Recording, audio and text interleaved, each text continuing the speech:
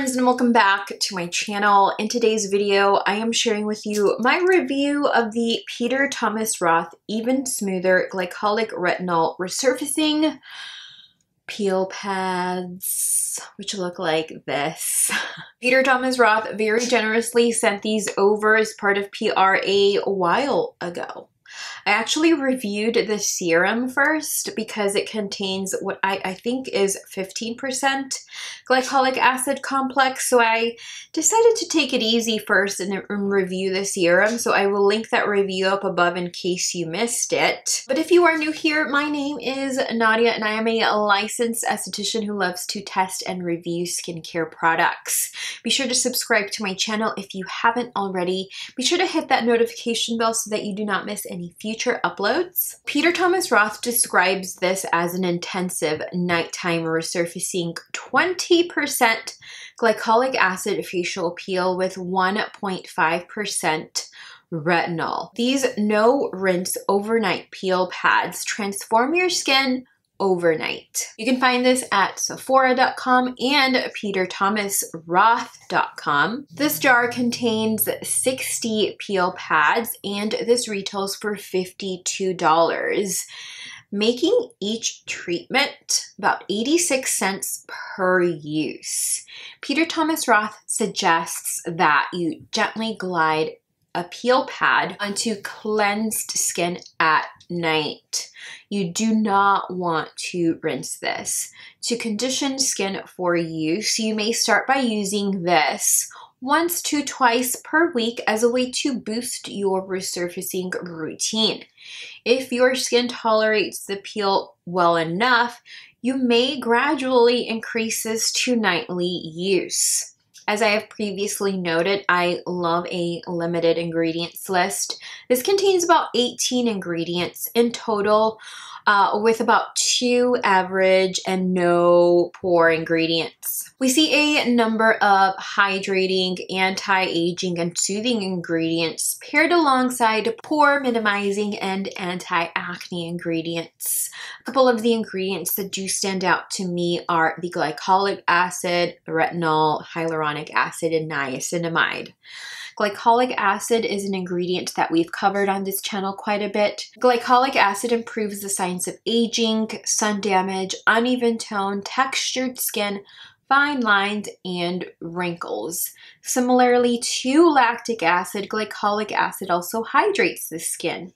Seeing as glycolic acid is an AHA, it's got a smaller molecular size that may sensitize or irritate the skin. So to perform a patch test if you've got sensitive skin. However, if you've got sensitive skin, going in with 20% glycolic acid may be a bit of an issue. So perhaps you may want to actually start with the serum and work your way up to the peel pads. Retinol, I like to describe as a dynamic antioxidant that treats a number of skin concerns such as pore size, firmness, and elasticity, fine lines and wrinkles, and acne breakouts. Retinol tells your skin cells to behave as if they were younger, and similar to glycolic acid, it also stimulates the production of hyaluronic acid, thus plumping and hydrating the skin. Retinol works very well in low concentrations. I've recently tested a versed retinol serum. In case you're interested in a more affordable, very gentle retinol-based serum, I will link my review up above. Niacinamide, which has been all of the rage recently, is also included within this formula. This will help to minimize the appearance of pores as it improves the appearance of dull, uneven tone. Niacinamide also strengthens, hydrates, and minimizes transepidermal water loss. The average ingredients here are sodium hydroxide and alcohol, both of which have the potential to irritate the skin when used in high concentrations. I personally did not experience a rash or any irritation from using this product, but if you have suffered a rash or irritation from using these ingredients in the past, do perform a patch test or just avoid altogether. Alcohol is the second to last ingredient within this formula, and when paired with vitamin C or retinol, it can actually help enhance the penetration of those ingredients in the skin a lot better.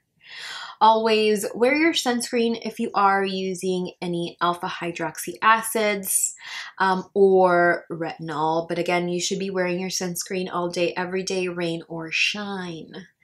I initially used this in February, but I didn't notice much of a difference in my skin, and I feel like it had a lot to do with the products I was testing during that time period, which made me reach for the serum instead. You should know that the retinol percentage is the same in the serum, 1.5%, but the glycolic acid percentages between the serum and the peel pads are completely different. The peel pads contain 20% glycolic acid complex, and the serum contains 15%. On March 13th, I felt a mild tingle when I worked this over the skin. I applied the Water Drench Hyaluronic Glow Serum, which I don't have close to me right now. And I also applied the Ula Peptide Strength Trainer Moisturizer. I will link my review for that video up above in case you missed it. And I also used the 6 Golden Nourishing Face Oil. My skin woke up feeling incredibly smoother, brighter, and more luminous after use. And on my notes, I wrote that that is exactly what I expected from this serum. I did get that towards the end of that particular test. On March 17th, I noted that the pads are powerful and that I would suggest these to those who have used acid blends in the past before, retinol or glycolic acid, who are looking to improve clarity and texture as well as the signs of aging. Again, you definitely want to ease into using these. Start by using them, again, 1 time per week until you can perhaps use them up to 3 times per week. I'm not quite sure about using these every night. I feel like that would just be too much, but to each their own. That's just me and my conservative approach to skincare talking. I do suggest that you try sneaking in a hydrating routine in between the peel pads if you do want to use them every other night. I personally now think that I should have started with the peel pads, but the SD who takes a very conservative approach to skin decided to start with the serum because, again, it had that low glycolic acid complex percentage. On March 18th, I noted a minimal glow with the Ula Enrixen Peptide Moisturizer, and I noted more of a glow with the FARMACY 10% Niacinamide Night Mask. Remember, you can use my code at pharmacybeauty.com. It's Nadia20. It'll save you 20% off anything at the Pharmacy Beauty store. I do, however, make a small commission to help support my very small channel. I've used glycolic acid and retinol-based products in the past, such as the serum version of this product or this release, and I enjoy the peel pads by a long shot. They are lazy, routine friendly. You want to cleanse, you want to tone, you want to peel pad, moisturize, and then you're ready to catch some Z's. I feel like these are going to be what deep sleep for me was in, I think, 2020 or 2021. I get very incredibly lazy with my nighttime routine during summer, so sometimes I will just cleanse, tone, peel pad, or deep sleep and go to bed. I must add, however, that this worked quite well in cooler temperatures. I feel like it didn't really overly dry or cause my skin to peel or flake. After using this overnight, my skin would wake up looking radiant, plumper, and pores looked a lot smaller. Skin felt smoother, and my forehead looked incredible. Because these pads did not work with my NUFACE boosters or after a lifting routine, I didn't use them with that. sadly. But this worked well with the Water Drench Glow Serum. Perhaps you want to infuse some hydration after using such a high percentage of glycolic acid. I did not use this during the day, but I did make sure to apply my SPF during the day after use. Again, let's be real, you must apply your sunscreen every day to help protect your skin against the signs of aging and environmental damage. This worked very well with my niacinamide mask, my Ula Enricsen Peptide Moisturizer, my Drunk Elephant Virgin Marula Oil, and the 6 Golden Nourishing Face Oil, which has been a favorite of mine this winter, spring. My favorite way to use this was by removing makeup with the Versed Makeup Removing Balm, then going in with the Drunk Elephant Best Jelly Cleanser, applying some hydrating toner, applying the peel pads over dry skin, and then following it with the Pharmacy Niacinamide Mask and the Drunk Elephant Oil. I absolutely loved this combo. I feel like the results that I got from that combo were what I expected from the serum, but instead I got it from the peel pads. I did not use this more than twice a week. I feel like the serum, I definitely used it more than twice a week, perhaps even 4 times a week. If I use this more than twice a week, I will update you all in the bottom bar as far as results are concerned.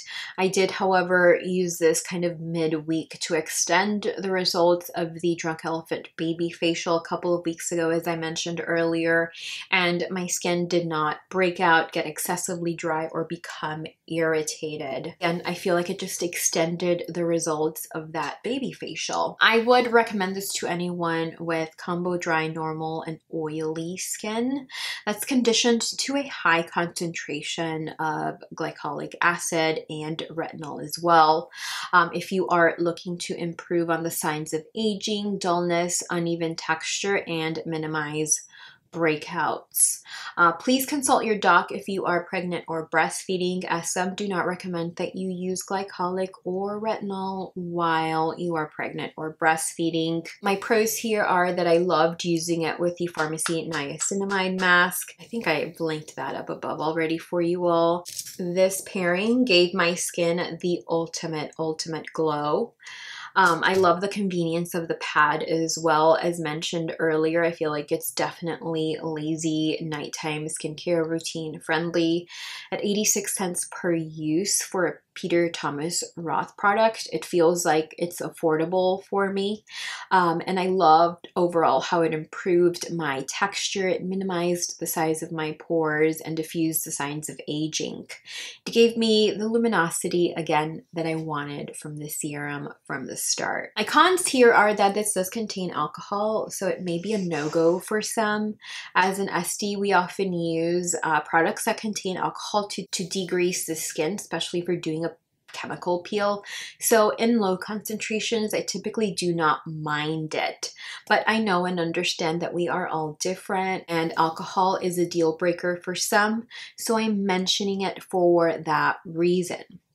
I am rating this an 8.5 out of 10. I am deducting 1 point for the alcohol and half a point for the 2 average ingredients. Overall, I enjoyed the results from this product. It is a very results driven. If you are dealing with dull skin, uneven texture, and the signs of aging, definitely check this out. Let me know if you have tried the Peter Thomas Roth Even Smoother Glycolic Retinol Resurfacing Peel Pads in the comments down below. We can discuss results, your experience with one another as well. That is all I have for you all today. I hope you enjoyed today's video. Thank you so much for spending some time with me, and I will see you all in my next video. Bye. Another area of concern for me.